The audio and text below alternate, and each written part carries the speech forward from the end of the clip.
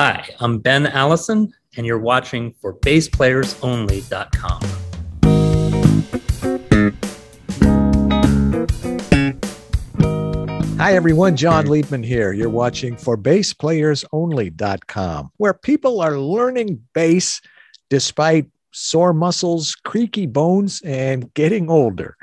I have a very special guest this week. I've known of him certainly for a long time. Ben Allison is a bass player, composer, orchestrator, longtime mainstay on the New York jazz scene, associated with names like Lee Konitz, Peace Pipe, Medicine Wheel. He's a multiple Downbeat Critics poll winner, prolific band leader in his own right, having released a lot of records, including the brand new Healing Power, a beautiful tribute to Carla Bley. Hi, Ben. Hey, John. I can't believe the last interview we did on ForBassPlayersOnly.com was in 2011. Wow. We were both kids then, right? That's right. It's a whole different era. 2011. So, anything new? Yeah, quite a few things new since then. But anyway, I wanted to mention this new record is very much a collaboration between me and guitarist Steve Cardenas and Ted Nash, saxophonist Ted Nash. So we have this very cooperative trio. This is our third record together, actually. Okay, I know you've been together, collaborating together for a long time. That instrumentation, it seems to me that was inspired by Jimmy Giuffre as kind of a nod to Jim Hall. Did I get that right? Close. Yeah, that's pretty good. I mean, Jimmy Giuffre had these drummerless trios in the 50s and 60s, and they really, I've always been fascinated by his trios and that era. I mean, it just seemed like in a time where music was starting to get louder and louder. I mean, there were amplifiers, there was pop music, rock music, and even jazz started to get quite loud. They were going in the opposite direction. They were really getting quieter and quieter. And I think, they were also kind of a product of what was happening in New York at the time. We had these kind of prohibitive laws called the cabaret laws, which prevented drums prevented clubs from having drums in their club unless they had this highly sought after and impossible to get and totally corrupt cabaret license, which most clubs didn't have and couldn't afford. So how long did that rule last? Believe it or not, the I never end heard of that law happened in 2018. I mean, it got eroded over the decades, thankfully. But music finds a way. I mean, that's the thing, the story of this is that musicians found a way through, for the most part, unless their cabaret cards were taken, which kind of kept, Thelonious Monk and Billie Holiday and other jazz legends without work for periods of time. But in general, musicians found a way. And one of the ways they found was to work drummerless, in duos and trios. So when I first came to New York in the 80s, that scene was very much active. I mean, it was most of the places around my neighborhood, Greenwich Village, many of them had piano-based duos or guitar-based duos. There was a lot of work for bass players, which was great. Yeah. And I got to hear, my first day in New York, I went one block down to hear Kenny Barron and Ron Carter play. Wow. And I'm talking about, standing 3 feet away from them, listening at the bar. There's this little nook there, little restaurant in our neighborhood, great place called Knickerbocker. Sure. And I remember Knickerbockers. And I used to go to the Vanguard and the Gate. I'd see McCoy Tyner and I'd see Cedar Walton and saw Mel Lewis when he had his Monday night gig with Mel Lewis. Those are great times. But I wanted to tell you that the record is very easy on the ears.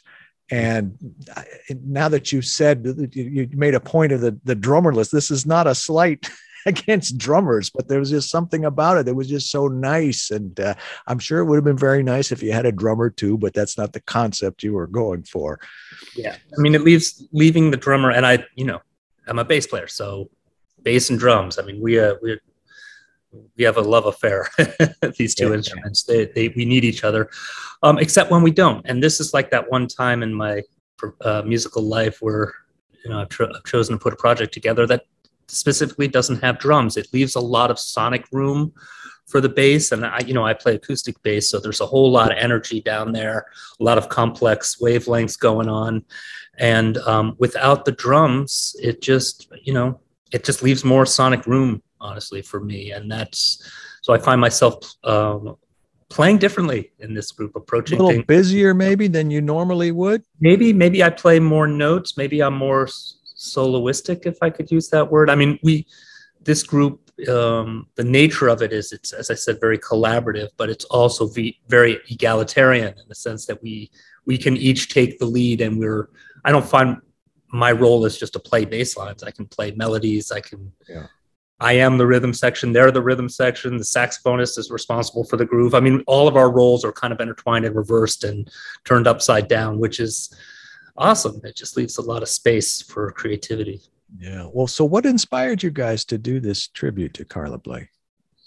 Well, this is our third record. The group started 7-8 years ago. I think I had an offer to play a concert upstate, and Steve Cardenas, the guitarist, and I have been working very steadily in various groups of mine over the years since then. And Ted Nash, I've known for 30 years. I mean, as a matter of fact, the very first tour I ever got called to do as a young bassist was with Ted. He called me up and asked me to play in his traveling quartet. So we did a lot of touring. So we were friends, but had never collaborated together and had never played in a trio setting.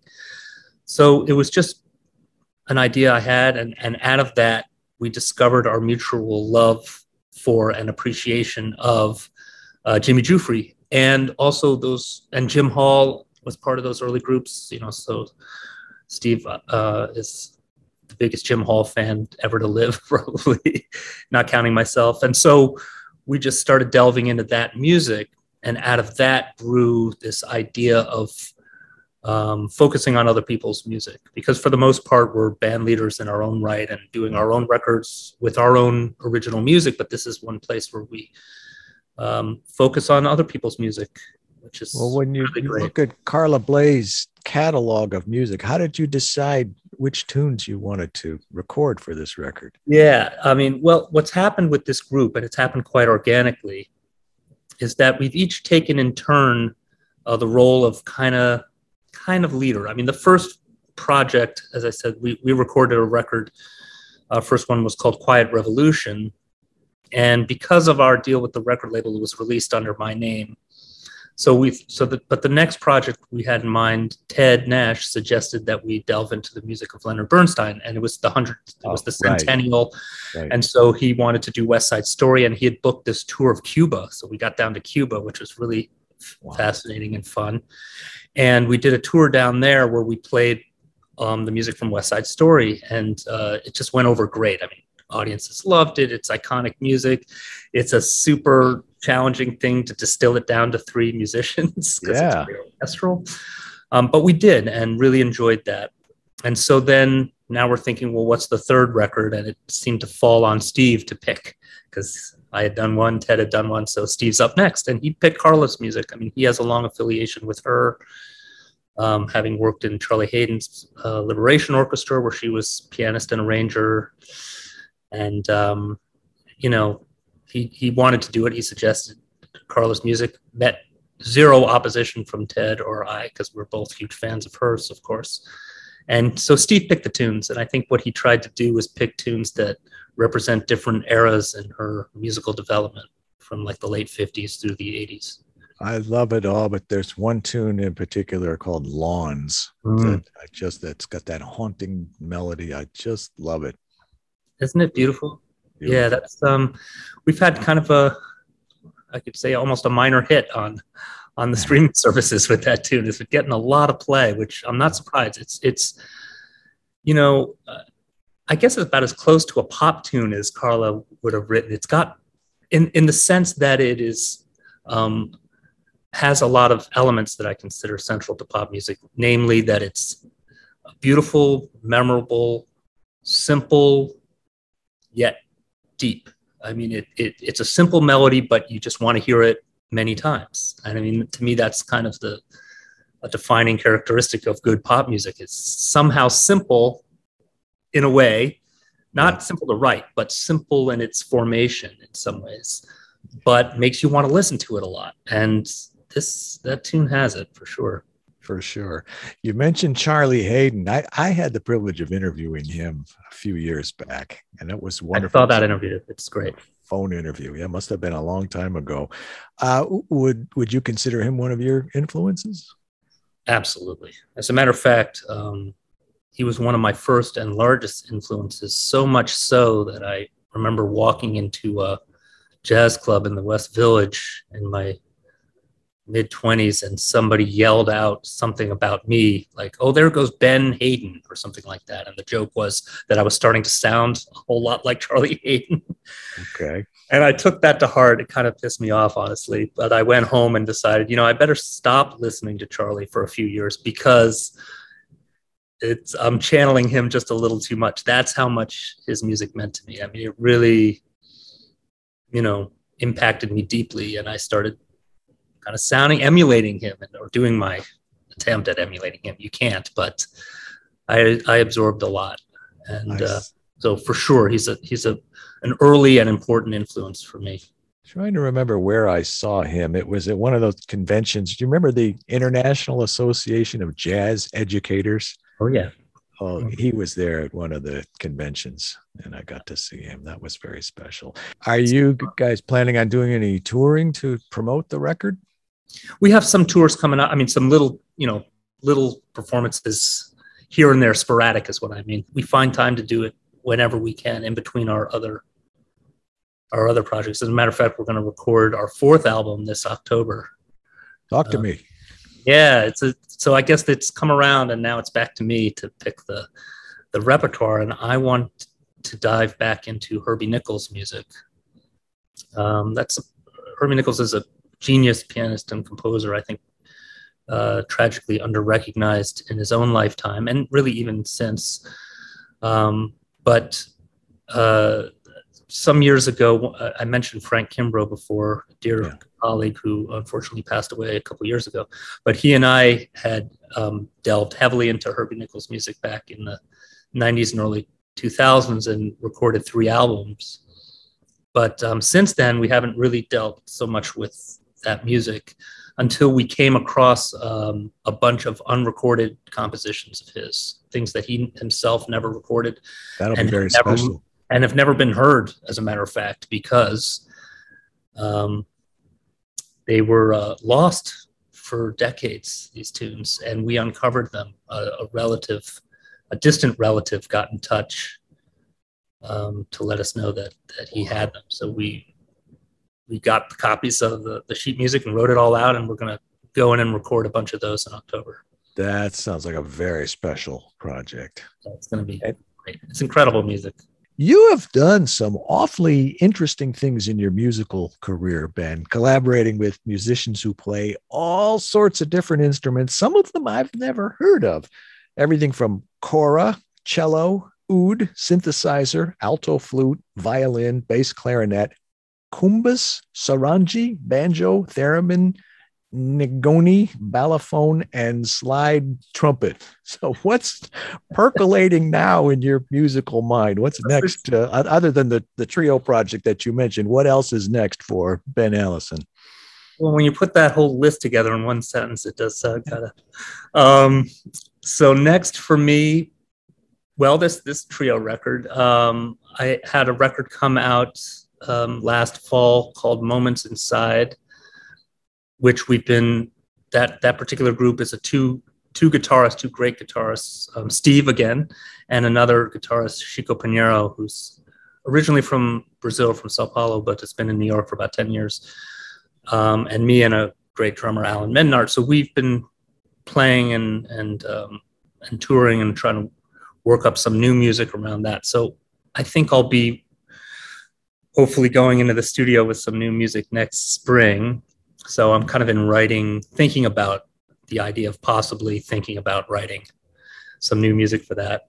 I also spent a good portion of the pandemic, since touring had stopped and recording had stopped, I spent a good portion looking back at my older catalog. Right. I was made 10 records. Buzz the other day.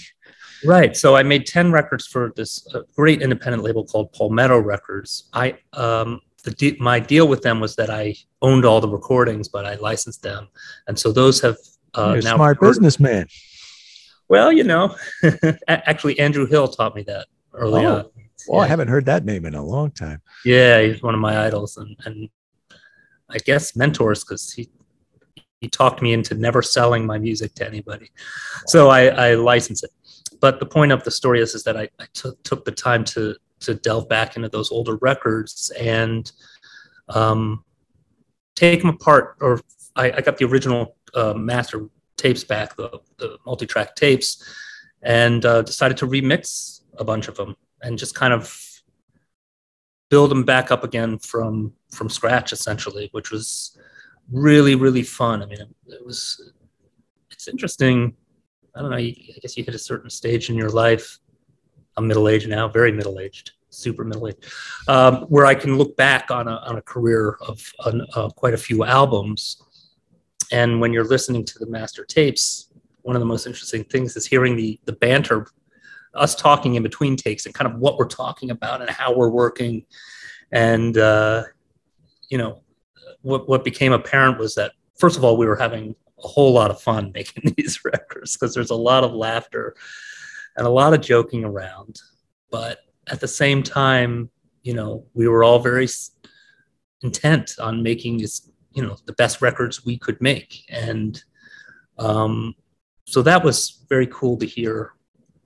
And as I was piecing them together, I also started finding things that weren't on the original releases. I mean, sometimes it sounds silly, but sometimes even realizing that we forgot to unmute a track when we went to mix it that was there. And we're like, oh crap, there's like a Frank Takes a Wurlitzer solo on that tune. I forgot he did that. And so I put some stuff back in, but more than that, I mixed it in a way that I think brings a little bit closer to what my original intention with the music was.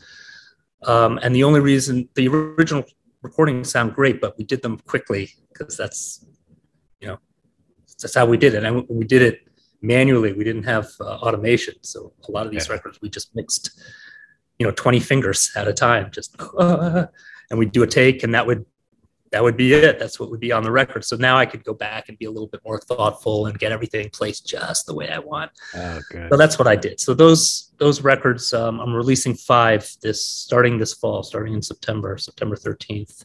And then I'm going to release 1 a month. Wow. October, November, December, January. Pretty ambitious.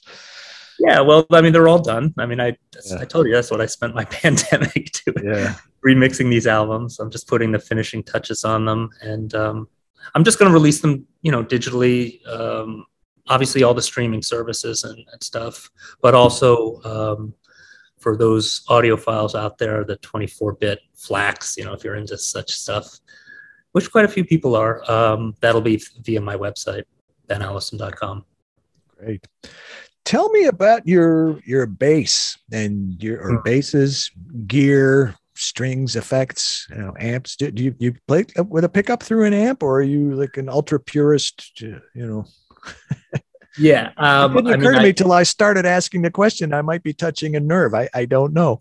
No. I mean, I definitely use a pickup. Not always, but sometimes it's really kind of necessary. I mean, it depends on the style of music, and my personal music has a wide stylistic range, but also the kind of music I find myself playing with other creative musicians on the scene. It's, it's all over the map stylistically. So sure. Yeah, I mean, I mostly play acoustic bass, and I do have a pickup on it that I use when necessary. What kind of pickup? The Realist. David Gage. Yeah. I mean, it's one of the original ones. Like, it's basically almost a prototype because I was one of the early beta testers of that thing. And so I have that on there, and then I use sometimes an Audio-Technica condenser mic that I kind of clip on the bridge, which I like the sound of when I'm playing live. In the studio, obviously, I use the best mics that they have. Sure. But on the road, usually a combination of that, and then whatever the amp they're able to backline. I mean, I have my preferences, but it kind of depends on the room and, you know. Tell me about your bass. It's a Prescott. I got this about 20 years ago.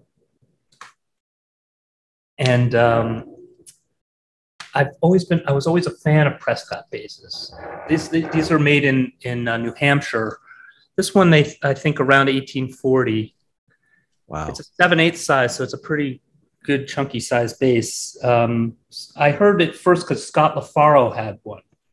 That's where I remember reading somewhere that he had one. It turns out he had a much smaller version of this. This is what they called a church bass. And I think it was kind of their middle of the line, like not their top of the line bass, but big Nice. And full and designed to fill up a church. Hey, you said something a few minutes ago that got my attention. You said you play acoustic bass mostly or almost exclusively. So does that imply that you play some electric bass too? I do. I started playing electric bass again about 6 years ago. And it was again through necessity. I was going to play a concert in the Philippines, and there was just first of all, there's no way to bring a bass there. Secondly, there are no basses there because it's just like 100% humidity where we were going, very tropical. Yeah. So basses would just blow apart. I mean, you can't keep one together. And so but I really wanted to do the gig, and it paid great. So I said, well, can I bring an electric? Sure. So I brought that and kind of worked my way through it. It sounded cool. It was fun. And then I started to kind of get into it. And, this was at a resort where we had about 11 days. We basically just played at night. And I had the days free, and I just started kind of working out on it and shedding and trying to get some stuff together, and realized that I really enjoyed it. And then it became a process of trying to find my voice on it, which I still haven't quite found. Like I have on the acoustic, where I know what I sound like. On the electric, I'm not sure exactly what I sound like yet, but I started writing music that featured, that were called on me to play electric, writing tunes on the electric bass, things that I couldn't do on acoustic or that just sound pretty good on electric, and incorporating that into my own music. So that's been fun. I'm trying to imagine your music with the electric bass, but you also said fooling around. So I'm wondering if there were any influences from James Jamerson or Jocko or Jerry Jumad or, sure. Anybody. So where do you stand as far as that goes with electric bass? What would you gravitate to? If you want to hear my latest record, Moments Inside, it's the first two tunes on the record I play electric on, and then a tune or two later in the album. I mean, I've always been a fan of electric bass and electric bass players, especially since I'm a big fan of R&B and funk and soul, and obviously Jocko in high school. The first time I heard Jocko melted my brain, and but also people like Willie Weeks and Chuck Rainey and people that just have beautiful sounds that are on just like a gazillion records, and all of a sudden hearing them and you're like, well, who's that?